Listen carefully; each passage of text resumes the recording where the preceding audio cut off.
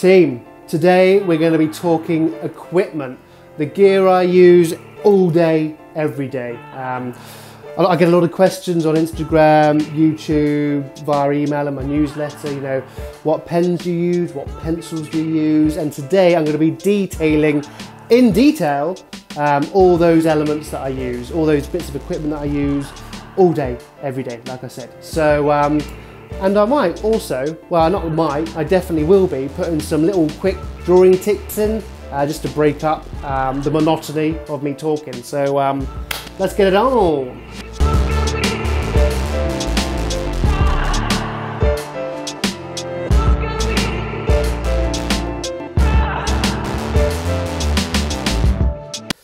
Absolutely soaking wet. It's raining pens.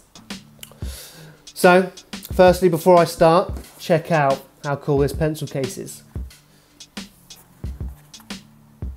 From the Lincoln Boys and Sand. I mean, what happened? I mean, I'd live in that. So, get it. So, firstly, pencils. I have a few variants on the pencils I like to use.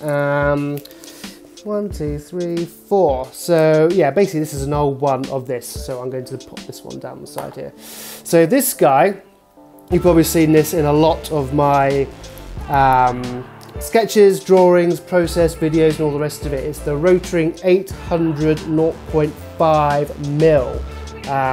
This is the worker. This is the one that does basically everything. The reason I like it is because it's a perfect weight. I mean, I've gone through a fair few amount of pencils, but I find that this one's got a really nice balance to it. So like a lovely weight, and that really helps with my pencil control and all of that stuff. So yeah, the Rotring 800 0.5. I then also got as like a little backup to that the Rotring 600 0.7, slightly thicker lead. This will probably work on something that doesn't need so much detail going on, but as I say, this is more of a backup to the 800 that I use there. And then I've also got my Rotring Rapid Pro 2.0. That rhymes, Timmy. That does rhyme, doesn't it? Rapid Pro 2.0. This is the one I would generally start to, if I was going to do some sort of custom type. Like if you check out the Wild Patch video, this is the one I used first. It's a much thicker lead, so I can be slightly more free with it. And then I would use this one to go over the top of it. So yeah, the Rotring Rapid Pro 2.0, and they are all in HB. So yeah, I think that would be a fantastic time, Timmy. Guess what time it is, Timmy? What time is it, James? It's Tip It Timmy time! Tip It Timmy time! Let's do it. Tits, yeah.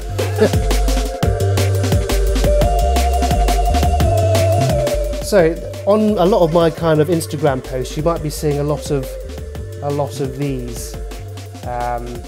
Thinking I've probably done it for some sort of show off, make the page look cool. Oh, you know, I'm going to have to start again now. But what I'm actually doing is I'm putting an angle on the lead. So if I do it the same, consistently, what I can now know is when I come to doing my colouring in and my shading, I get a very, very consistent colour and grain on my shade. Whereas if I was doing it with the other edge, for example, you get a hard bit and then you start to find the edge of it. So that's a great tip. Every time you want to start shading something, just kind of find an edge, make it nice and angled. I don't know if you can see that, Timmy.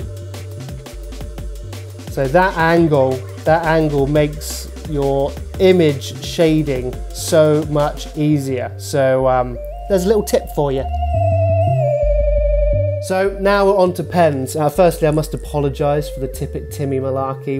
We couldn't stop laughing about that, so we had to do something with it. But now we're here again. We're here. It's fine. So pens. Firstly, I will go with these ones. These again, use them all day, every day. Well, not all day, every day, but you know, a good few hours. These are great. These are the Molotow black liners. They come in multiple weights, so everything from I've got a 0.05 here, 0.1, 0.3, 0.5, 0.9. It will come in a set, but obviously gradiated all the way up. These are fantastic pens. I find they really work well with the paper that I use in the sketchbook. Again, a really nice weight, not too heavy, not too light, so the control's really good. And that is that for those. So yeah, just to recap, they are the Molotow black liners. Get them on Amazon, get them anywhere. They are really, really, really good. Everybody always needs a Sharpie in their set of pencils and pens. Don't use it very often. Often use it to scribble on the table if there's something I want to remember, or I use it to mark my notebooks. This is a notebook full of Instagram content ideas and things I want to talk about and write about, so I use it to mark the sketchbook. So yeah, Sharpies are great just for those random occasions when you need a heavy black ink. These dudes are awesome. So, Molotow. So when it comes to creating some hand-drawn scripts, especially when it comes to some sort of handwritten, some sort of calligraphy, maybe some sort of, you know, brush stroke that I want to create, I will tend to use these guys. They're the best I've found. There's probably a load more, but these are the ones I use. They are called a name that I can't pronounce. Guangna. But yeah, they're fantastic pens. Come in lots of different weights.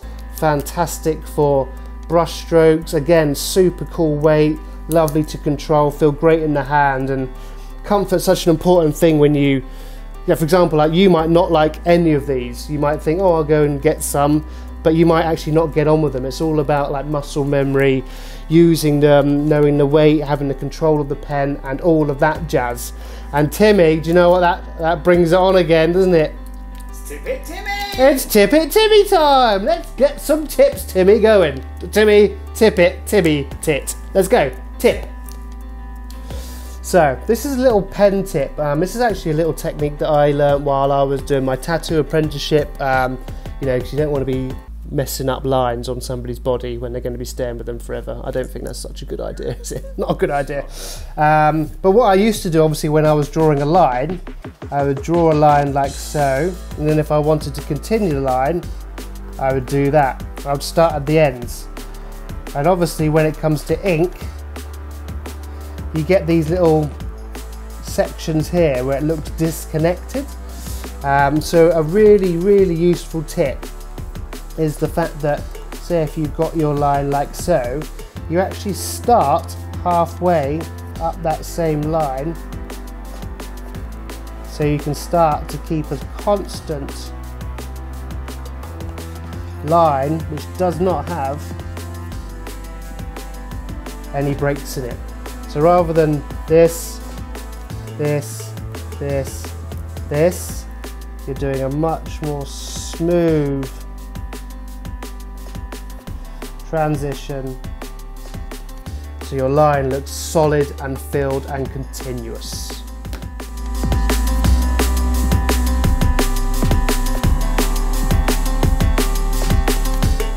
So let's talk about paper, one of my weirdly most favourite subjects on the planet. I'm a big fan of paper.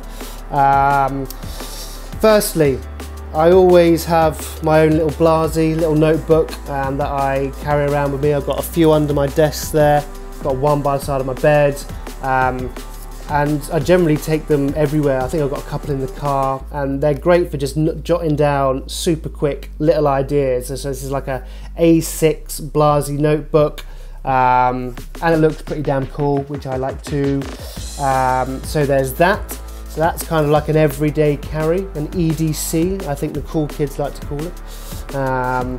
Then I can move on to my notebook. So this is actually quite a new one I've just started. But basically this is the one that I write all my lists down for the day, deeper ideas, basically anything that pops into my head while I'm in front of my computer. This one generally stays in my bag, by my computer, by my laptop inside, and it's just where I basically scribble my daily brain. So that's that in there. This is a really cool company, they're called Dingbats. Yeah, again, just super handy for my Lincoln pen, little Lincoln shout out there. Yeah, just really nice paper, nice to work in, and you know, it kind of makes me look professional, which is very important considering I'm very not professional. Very not, I can't even speak very well, can I? Then the most important beast, the sketchbook. The sketchbook of Truth and Justice. This is probably one of the biggest questions, apart from what pencil do you use, is what sketchbook do I use, and it is the Studio sketchbook A3 size by Artway with a wire, what would you call it? Binder. Yeah, wire binder, because that's obviously allows me to be able to turn the pages, and obviously in a big thick sketchbook with a nice thick paper, you know, as soon as you start kind of turning it, you start to lose more and more and more of your paper on the other side. So yeah, this is the reason I love this. I mean, you can see here, I mean, me and Timmy will probably take a shot of it after this, but there's just over the last 2 years I can count close to maybe 30 sketchbooks which I've gone through. I love them, and they're all the same. Paper's great, takes the ink well, takes the lead well for the pencil, thick enough so it doesn't bleed. And so when I say bleeding, that means the ink going through to the other side of the page. Yeah, just a fantastic sketchbook with fantastic paper. So I would definitely get one of these. Lightbox. This is another thing that I learnt going through my tattoo apprenticeship, the importance of layering up images and using a light box to do so. I mean, when I was a very poor student, I used to use the window as my light box. So I'd have, so I'd have two pieces of paper like so, with the one I had my rough sketch, and then the sketch I wanted to do, I then use my masking tape to pin that up onto the window itself, and I would use that as my light box. But I've kind of grown up a little bit since then, invested in my light box, and as I said, they're a great way of being able to layer up your rough sketches, so you can create a really scrappy R shape and then go over it again, create a more detailed you can even grid it up with your ruler or whatever. But these are just such a great way of it's basically like Illustrator, but with your hand, not a computer. So that's basically it. But yeah, they're really fantastic ways of, as I said, layering up your sketches, developing your drawing skills, and obviously using references. I mean, you would have seen when did we do the type one, Timmy? We did the type one last time, wasn't it? Episode 5. Episode 5, yeah. So you can see how I took a type, sans serif, standard type from the computer, used my lightbox, and then draw over it to create my own unique serif-based typeface. So that is great. The lightbox is great for stuff like that. Timmy, I almost forgot Margaret. Never forget Margaret. Never forget the Maggie. The Iron Lady. Sorry, that's a very old. For any youngsters out there, just look up the Iron Lady, you'll get it. So, my favourite ruler. I've got a few of these, from Diddy to middle, so super large. I mean, that is overkill. I would generally never use that. I can't remember the last time I used it. Actually, to be fair, it's just in the office. But this one I use a fair bit as well. This is like the 30 centimetre, 12 inch metal ruler. You can get these anywhere. Amazon, I say Amazon's great, but this is the one I tend to use the most of. You know, I aptly named her Margaret. She's my best friend. And again, the reason why I like to use this is because of the space that I work in. I find it easier to work like this with more control than work like this. Feels a bit clumsy and it's also a bit heavy. Whereas she is light, fantastic and full of fun. So that is why everybody needs a Margaret. So yeah, it's a 6-inch stainless steel ruler, which should be in every logo designer's kit. Oh, and before I forget, there's these guys as well, who I've been chatting to a lot recently. Very cool little Kickstarter project, the Horizon ruler. I've used it a little bit. I mean, I'm still very fascinated with Margaret, but this is also actually really good, and it worked really well for me at the sizes I want to work at. And you can do all sorts of cool stuff with this. So yeah, go check them out online. Yeah, the Horizon ruler. Very, very cool. And hey, it fits in your wallet and looks pretty badass. And you know what? Oh God, not again. Tit. We're going to tit it up. So this is going to be the final Tip It Timmy tit tip for the day. So let's take, just for example, you know, a triangle.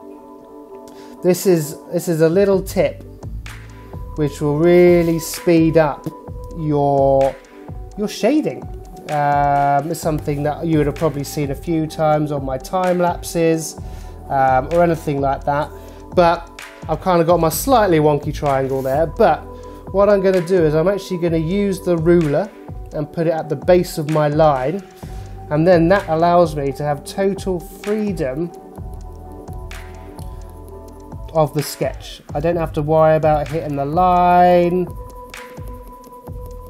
I can just go crazy. I can go up here,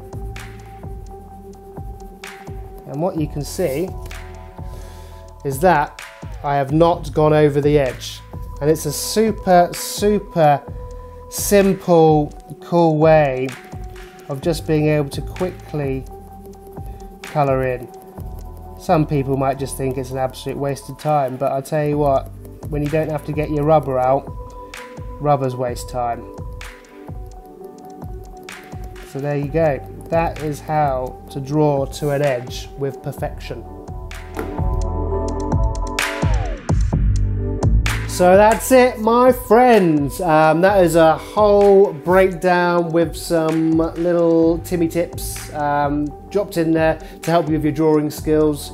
If you want any of that gear, I've actually got a gear page on my website, www.madebyjames/gear. Timmy will put it like here for you. But I'll be back in Jan with some new coolness. Have a good one.